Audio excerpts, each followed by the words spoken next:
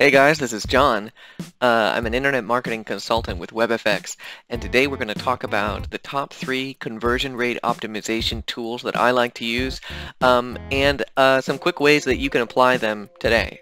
Okay, so what we're going to do is we're going to look at 3 tools, Google Optimizer, Lucky Orange, and Userlytics, and we're going to take a look at what the tool is, some things you can do with it, what I like about it, and something to try today for each tool. So let's get started.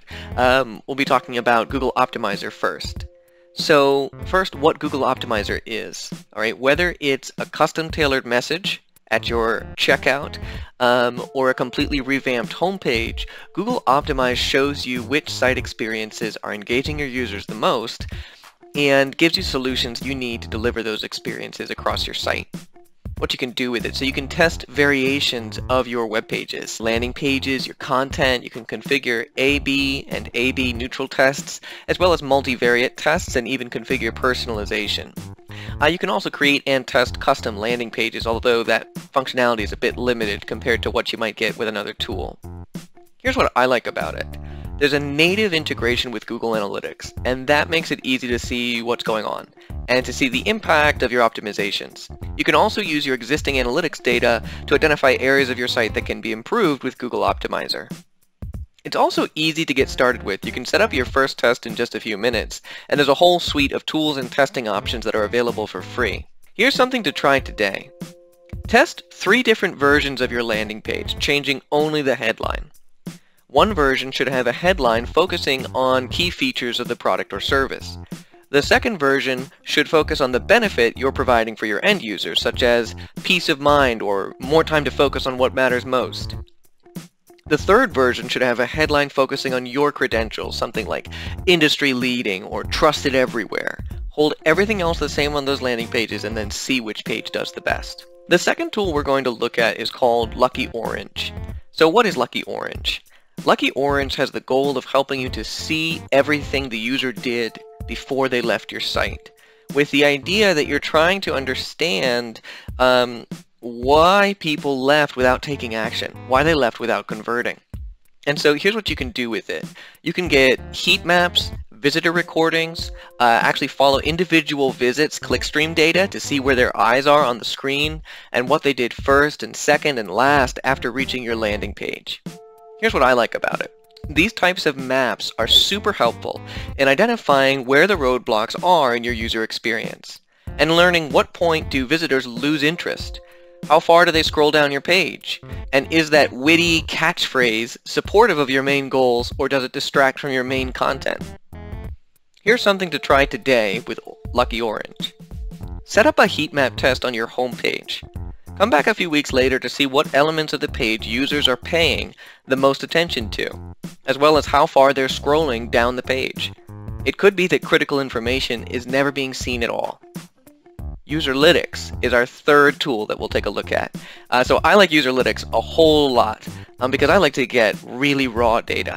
And so here's what the tool does, right?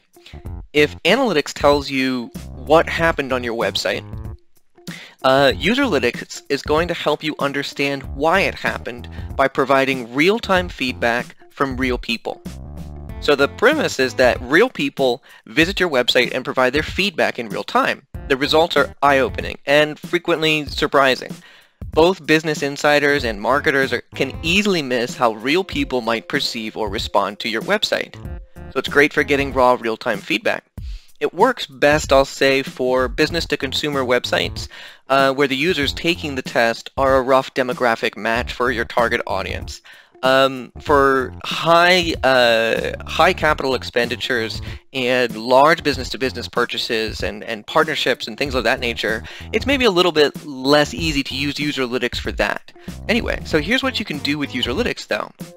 So with Userlytics, you set up tests where you have users go through your website and complete a series of tasks or provide feedback on a series of elements. And you'll actually be able to use screener questions to narrow your audience by age, gender, income level, geography, and more. You can test a single landing page or an entire site. Set up whatever you want to see. Maybe your entire conversion funnel or a given set of landing pages. Then you can choose to have users tests where you not only hear the user but also see them, adding greater depth to the analysis as you can pick up on things like nonverbal cues. Now, what I like about Userlytics is that it demystifies your website data by adding the voices and faces of human beings.